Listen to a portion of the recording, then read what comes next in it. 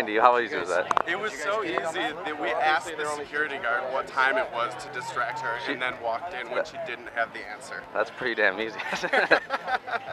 Our things beeped the wrong way, the old man didn't let us in. So if anyone wants to crash, it's that little side table. They have no security over there. It's gorgeous.